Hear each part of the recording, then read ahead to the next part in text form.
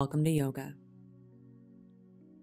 You won't need anything for your practice today, but I highly recommend that you grab a folded blanket from your couch to help support knees and hips. When you're ready, extend your right leg towards the right corner of your mat. Bring in the sole of your left foot to your right inner thigh. Turn your body to the right, even scooting your right hip back so you can square off to your right foot. With your hands on both sides of your right leg, lengthen through your spine and hinge at your hips to slowly fold your body over your right leg, and you might not go very far today.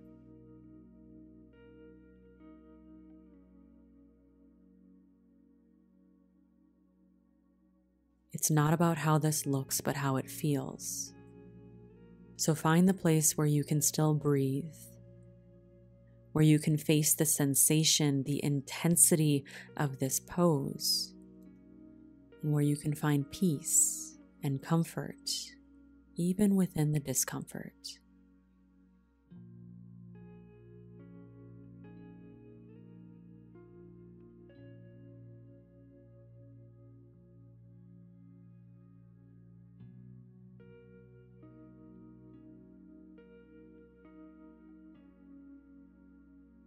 How are you showing up for yourself today and every day? It's normal when you're feeling awful to try to fix it and feel better.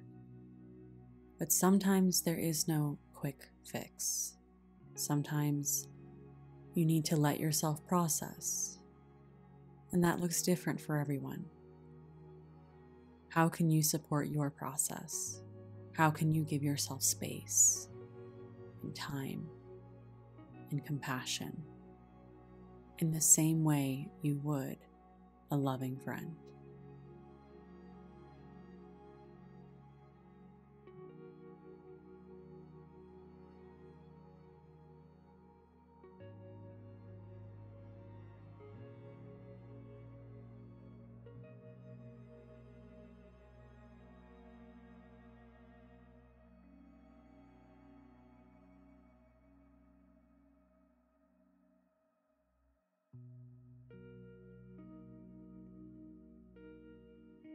Take a big breath in and out. And then slowly rise and take your time as you switch sides. Drag your right leg back in towards your body. Extend your left leg towards the left corner of your mat, placing the sole of your right foot on your left inner thigh. Turn your body to your left foot, even pulling your left hip back. Then lengthen through your spine, hinge at your hips, and slowly fold forward over your left leg.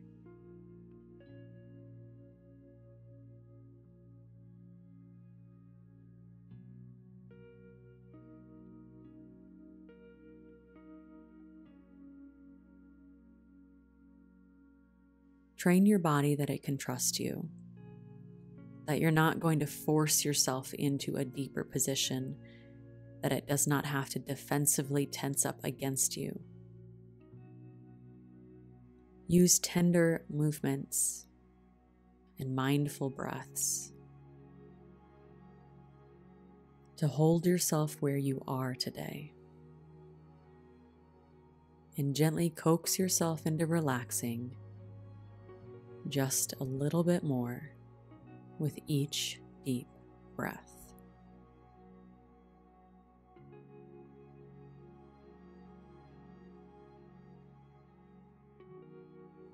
Grief is surprising in its intensity and longevity.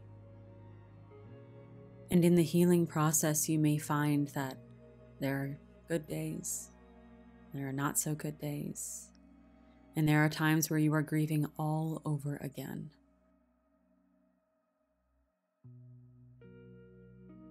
The best advice that I've received in my own grief process is that grief is not linear. Healing is not linear. A bad day does not mean you're going in the wrong direction. It's just how you need to feel and process today.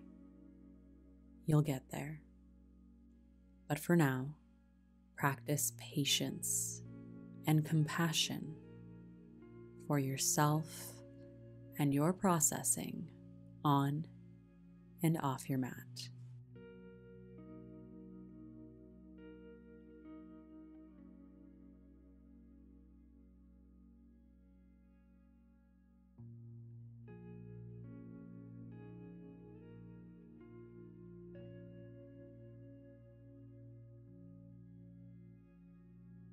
And slowly rise. Drag your left knee in towards your body and place both feet flat on the ground in front of you with your knees bent.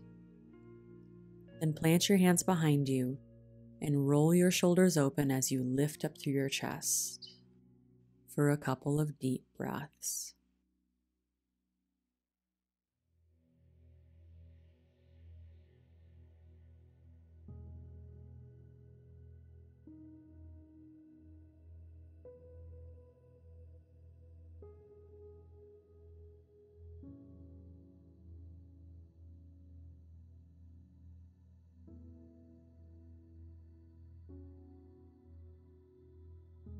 Then walk your hands forward and wrap your arms around your legs as you drop your forehead towards your knees for kind of a self-hug.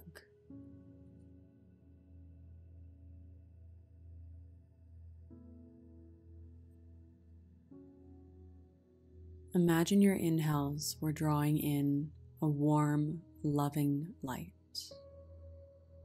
an energy that can swirl around the pit in your stomach, the break in your heart, the lump in your throat, or wherever you feel it, bringing healing, loving warmth to these areas. And each exhale releasing a cold, bitter darkness, pain that you no longer need.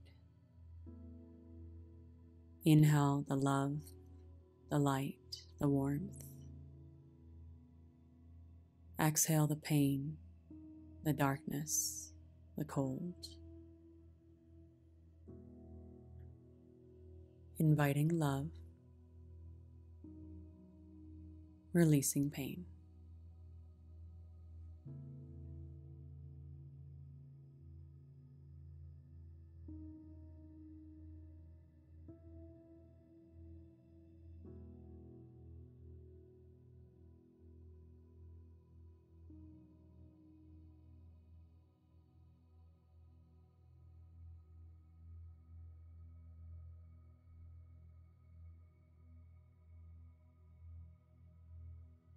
And slowly rise.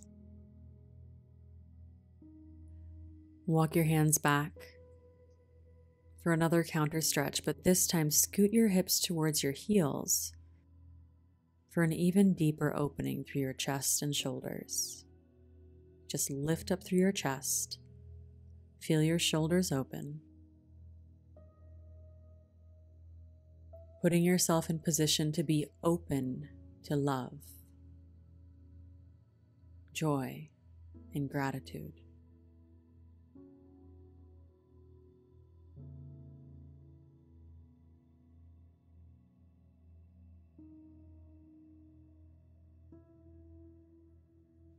And take your time as you come out of this position. Meet me in extended child's pose, with your knees as wide as comfortable, your hips down towards your heels. Rest your arms out in front of you and your forehead down on your mat or on stacked fists.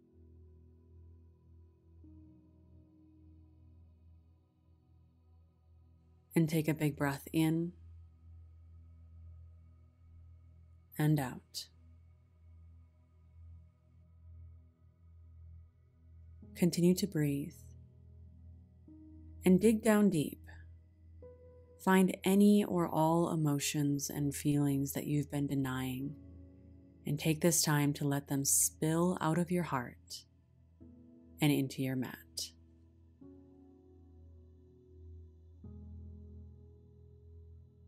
Through your practice, you can process them once you let them see light.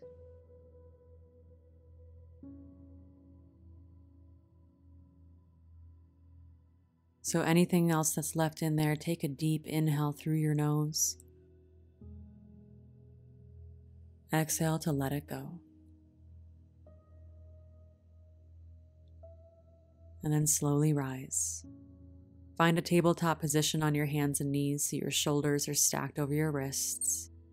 Your hips are stacked over your knees. Prop up on fingertips to step your right foot forward. Your foot might get stuck, so just grab your ankle with your hand to pull it up, stacking your right knee above your right ankle. And then with your back knee down, sink into your hips, slowly coaxing your left hip flexor into waking up and being present today.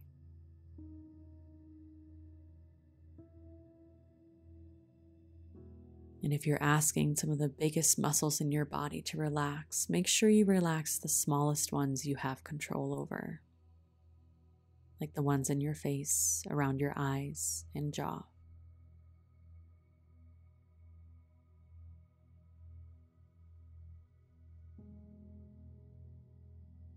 Curl your back toes under and lift your back knee up in a low lunge position. Feel free to rock forward and back, getting into all the muscles in your hips. And find movement as a way to work through and process emotions in motion.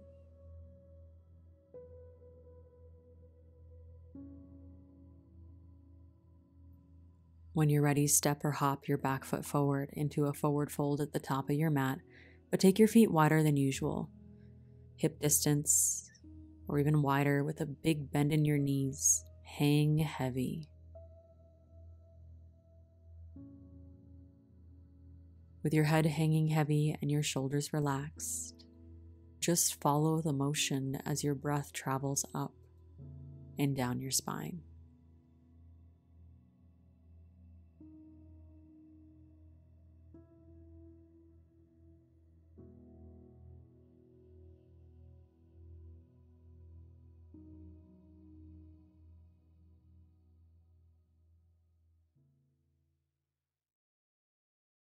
Then inch your feet in closer towards each other, about hip distance. With a deep bend in your knees, pull your belly up and in, tuck your chin, and slowly unroll all the way up to standing, stacking one vertebra at a time. Eventually, when your shoulders roll open and your chin rises up, stand tall through the crown of your head and bring your hands together at heart center.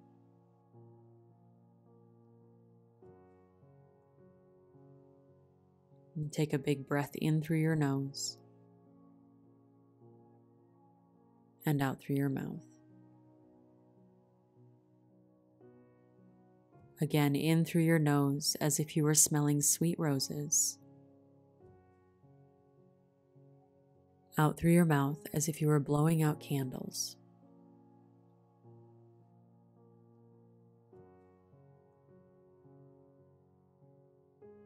One more time in.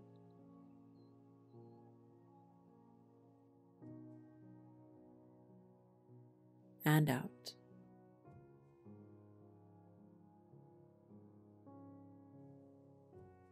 Seal your lips and continue to breathe sweetly and slowly, with your hands together at heart center and your eyes gently closed.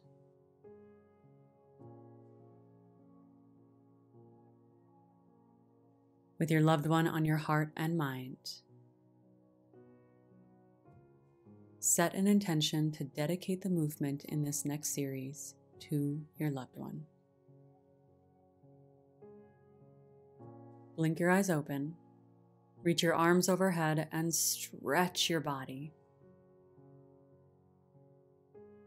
In the darkness that is grief, look out for sparks of purpose.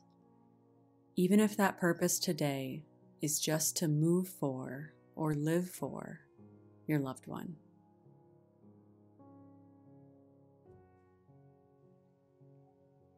And then grab onto your left wrist and dive to your right and stretch your whole left side body from your left heel through your left wrist. Each breath opening, relaxing, and releasing just a little more.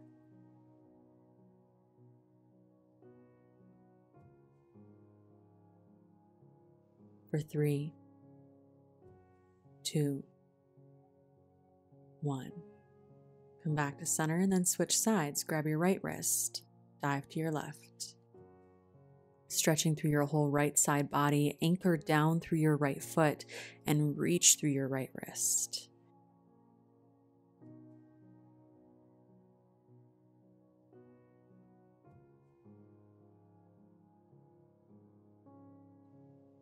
And then come back to center, reaching your arms up. Take a big breath in, stretch through your fingertips as you exhale, swan dive forward, hinging at your hips, bend in your knees, lead with your heart.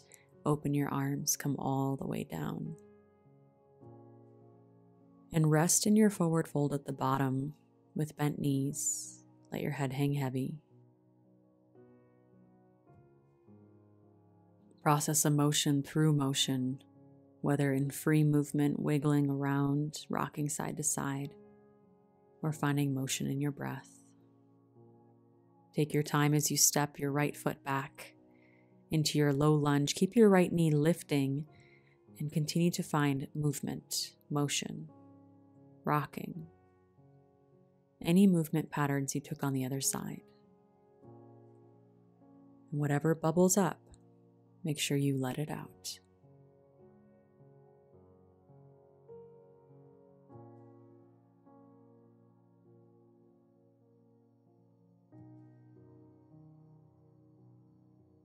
And then lower your back knee down and just sink into your hip.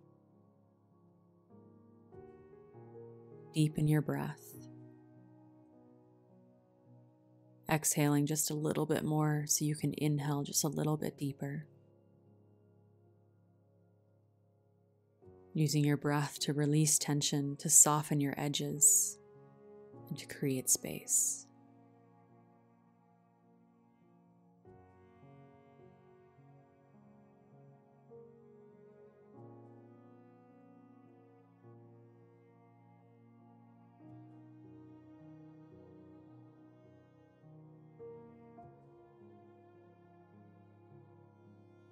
And when you're ready, meet me in child's pose, either extended with your knees wide, arms out long and in front of you, or a traditional child's pose with your arms down by your sides, palms facing up behind you.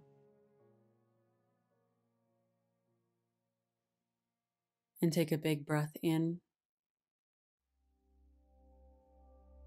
big breath out. Relax.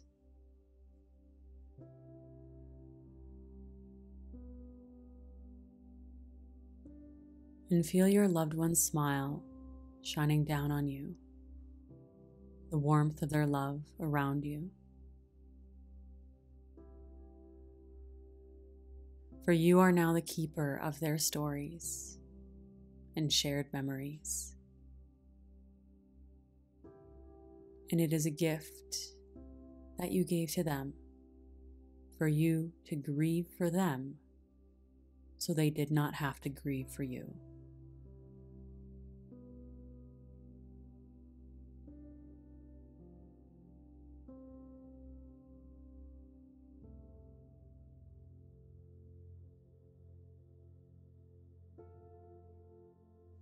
Press yourself up to seated.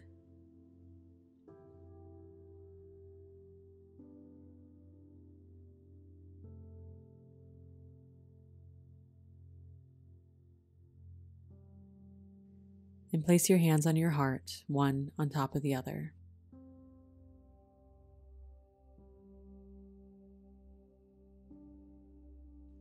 This is a place of love and loss that symbolizes a lifeline connecting you and your loved one in different realms together.